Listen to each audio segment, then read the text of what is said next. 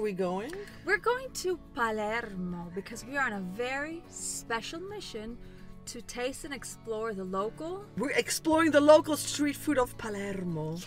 We're going to go eat. But in the meantime, we want to show you how beautiful and how absolutely stunning the landscape is from Trapani to Palermo. So just look, because you would never expect the region of Sicily to be so wow. Definitely wow. wow. Andiamo? Andiamo.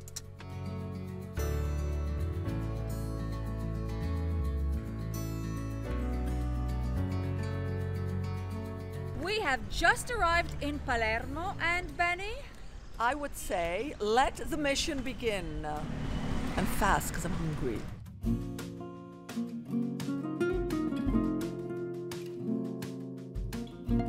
This is the theater Teatro Massimo Vittorio Emanuele, and we are in Palermo. And this is the largest theater in Italy and the third largest theater of Europe.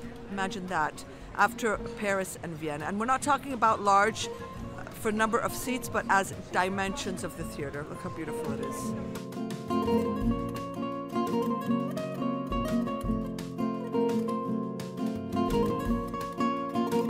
So he is preparing la frittola, which is practically, it's a typical street food here in Palermo, and it's made with the leftovers from the slaughtering of animals. So it's just bits and pieces of various meat. Questo che è? Pepe. Pepe. E limone. E limone.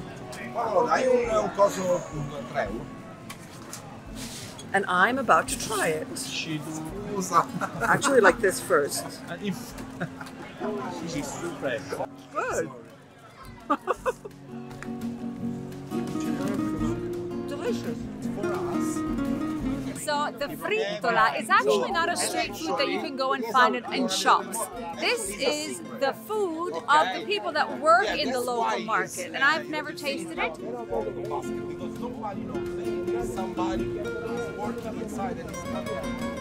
Wow, delicious. And so it's veal. Everything is veal meat. Wow.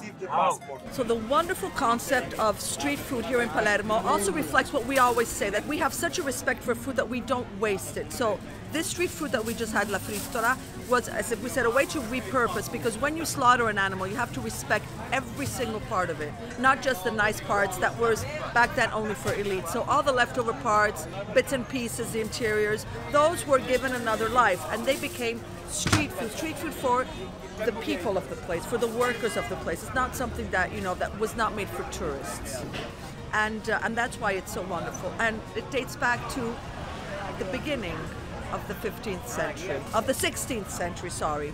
And it's amazing. I mean, it's genuine, real, street food. It's not made to be street food, it's street food.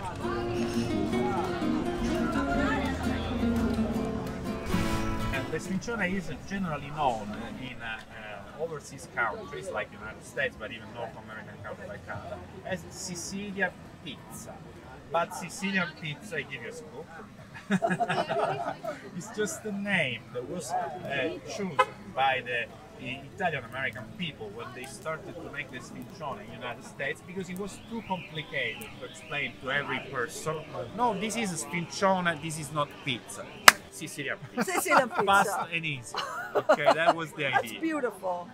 So, but the sfincione in Palermo you can't call Sicilian pizza, because the sfincionaro becomes upset if I do this, because he says, no, sfincione is sfincione, pizza is pizza. They are two different things, and the sfincione has a kind of dough that is softer and thicker than the normal pizza.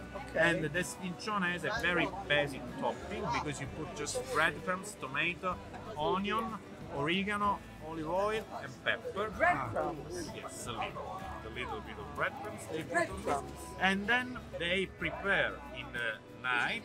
They give, I mean the people that literally make the sfincione, they give to the vendors in the morning, and the vendors go all around the city in their own fixed position, like our friend Giulio, or with the tuk-tuk, with the ape car, a little truck, selling the sfincione around the city. amplifying their voices with microphones, no, with speakers, and yelling Sicilian sentences to advertise their arrival. That's beautiful. And the sfincione is a kind of soft dough that is better when you warm it up a little bit before serving, because during the hour of resting, the sfincione is absorbing the tomato, salt, the onion flavors, so it becomes tastier. If you instead generally warm the pizza, it's not the same effect. With the sfincione it works better. Here is written sfincionello, bello bello, but sfincionello means single portion. The name, like sfincione is the name of the product, sfincionello is a single portion. So sfincione is written like this without the last three letters. And bello bello, right, means beautiful, beautiful. That is a common adjective used by the local people also to refer to the food. So when they talk about food, they don't only say good, but they say bello. Giorgio in tre, giusto? Giorgio in tre. Grazie. Does this come also bigger? Yes, yes. The sfincione, there are two versions of the sfincione. The street version, now has the ingredients that I've just mentioned, and the bakery version.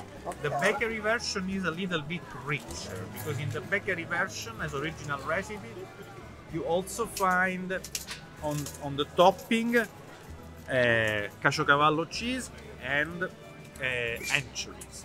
But they have been cut in the street version because not all the people love the intense taste. How is it? It's super soft. And it has the breadcrumbs on top. I love the idea. Here a little bit. In the bakery version, you literally perceive sometimes the crunchy breadcrumbs. Easy. And is it made with lard? No, no. It's made with... we can ask to Giulio this detail. I think that c'è l'ardo nell'impasto dello sfincione, perché nell'impasto dello sfincione ci metti olio, strutto, solo lievito, farina e sale. Just flour, yeast, and salt. That's how the dough is made. Look. Simple and delicious.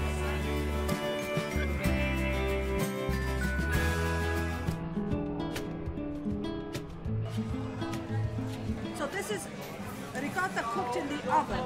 Baked ricotta. Baked ricotta. Look at this. Look, it's still steaming.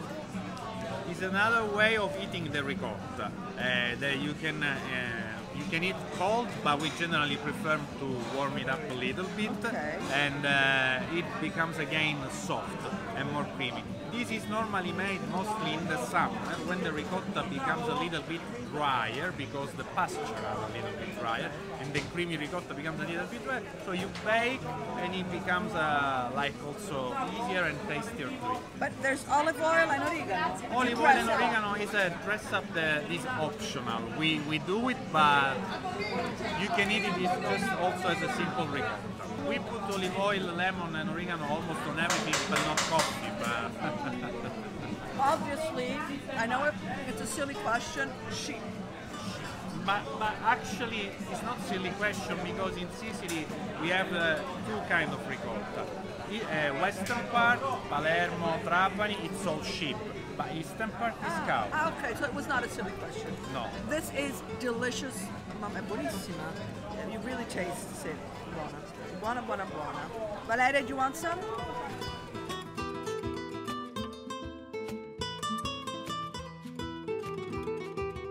I don't know if you can see these three little tiny leaves of oregano. And he said, crush it and smell it. You have the entire Mediterranean in the palm of my hands, and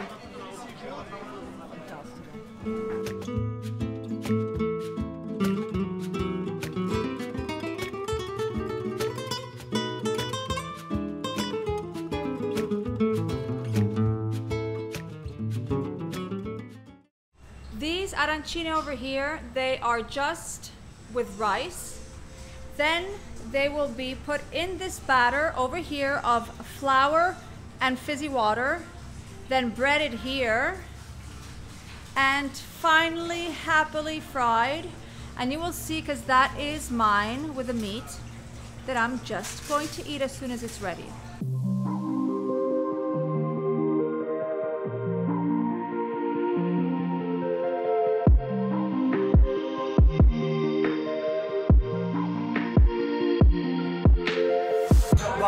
Wow. Good?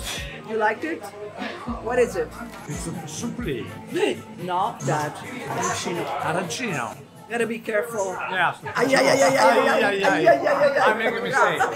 And ladies and gentlemen, here is the arancina that you saw frying. Here it is. And do you understand and do you see why it's called, it's very hot, arancina? Because it looks like an orange. And this one is a traditional one with meat. So, I mean, look, compared to my fist, it's practically the same size. So arancina comes from the word arancia, which means orange. Brava. Grazie. Wow. Is it hot? Go, open it in half. Look at that. See how thin the layer of the rice is around? And all that ragù is right there. You may now eat.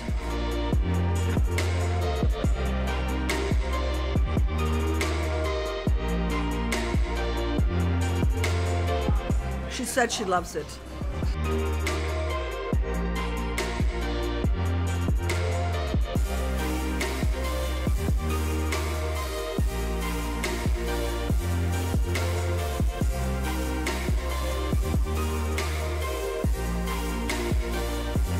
Intestines of veal. We're about to taste are the intestines of veal. So there's something very similar in Rome. So this is the intestines that are all swirled together of veal. So big. Come si chiama? Stigliola. Stigliola. Look how beautiful it is. Oh, look.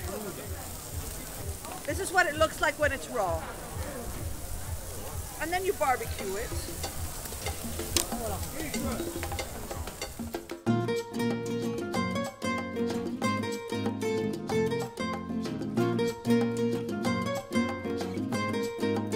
We are having something very, very typical from here, but you will have to explain. This one is called pane meusa in Sicilian, pane con la milza in Italiano, spleen sandwich in English. It's actually a sandwich made stuffed with the veal spleen that is boiled and then afterward also sliced very thin and finally pan fried in pork fat in this typical pot of the spleen vendors where they are preparing the sandwich very hot before very hot before serving. Frank Sinatra, prima di morire, Frank Sinatra, siccome lui ha uscito una canzone Splendid Midnight, è giusto? E mi ha visto a me che io dicevo Splendid, mi ha mandato un'email e mi ha ringraziato, mi ha fatto i complimenti per questa cosa. Prima di morire si è complimentato con me, mi ha mandato un'email, siccome lui è uscito Splendid, io cosa dico? Splendid, Splendid. Okay. Mr. Basile is actually an historical family of the Ucciria market that has been selling spleen sandwich for 70 years. Not him, but his grandfather started this business. I actually find it delicious.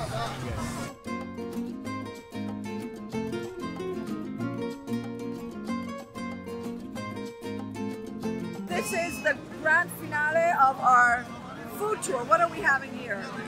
We're having on one side the stigliola, that is the intestines of the veal grilled up, the one we've seen before, and on the other side we have a little crown made with chickpea pancake called panelle, small potatoes croquette with mint and parsley, and a specialty from Palermo.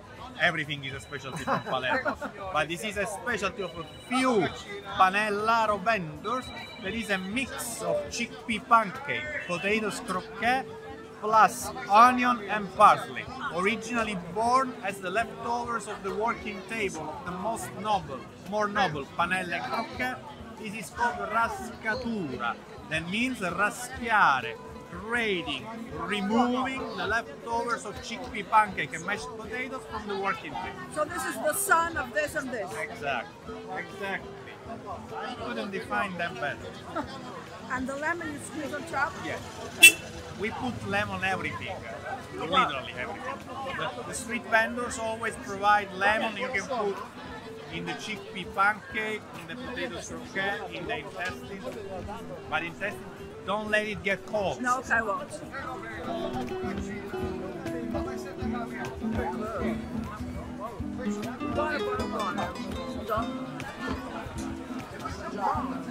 This is a potato croquette, it has mint inside. Mint and parsley. Mint and parsley, very refreshing, very good. Then, panella, the chickpea flour pancake. And this I'm very curious to try. And parsley, because there And is also parsley. Do you wanna film more also our friend Panellaro? Do you wanna see him? This is where they made what the dish that Benny was having. It's fried over here. And these are the panelle that are not fried yet. These are the crocchè of potatoes. And these are called rascatelle. Rascatura, you see? So they have them ready over here. And then they fry them over here.